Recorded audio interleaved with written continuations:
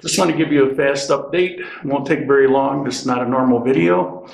I just wanted to explain to the people who are asking, particularly where did the Sunday news go? Did you change your mind? It's not it at all. I got food poisoning, I believe Friday. Saturday it hit me hard, and I won't go into all the gross details, but I ended up sleeping until this morning, almost nonstop, getting up long enough to drink some tea and honey. Yeah, I felt like I was on death's door. To my pleasant surprise, the Venezuelan girls that I've recently been helping pretty much all kept contacting me. Are you okay? Where are you?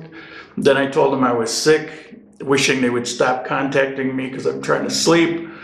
But they wanted to take me to the doctor, and so I just wanted everybody to just go away.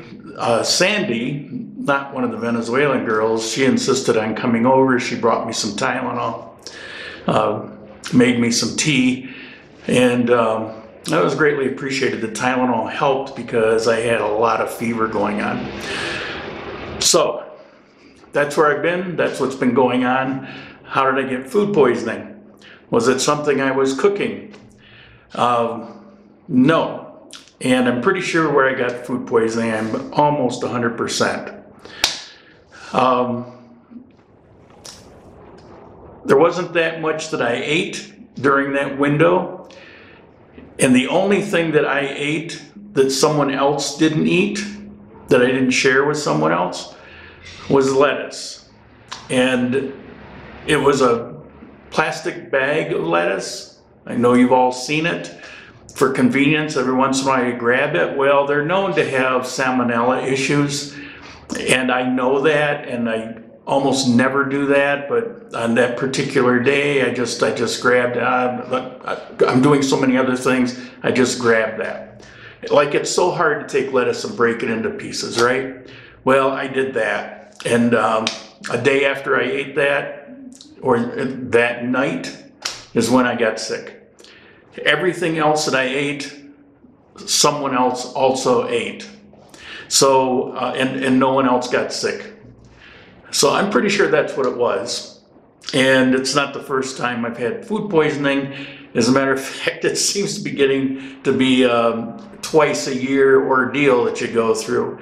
And in my entire life in the US, I think I had it maybe twice. Once for sure, I remember.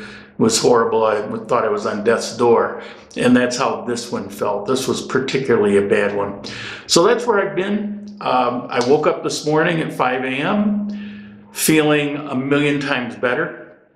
I hadn't changed my clothes or showered in 3 days, and maybe that's what woke me up. So I'm showered, I'm changed.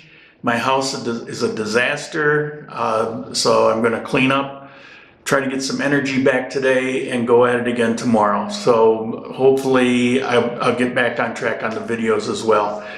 So everybody was checking up on me, I thank you. To make this a Cuenca video, I'll just remind you that when you're here, you need to have people that you know that do look out for you.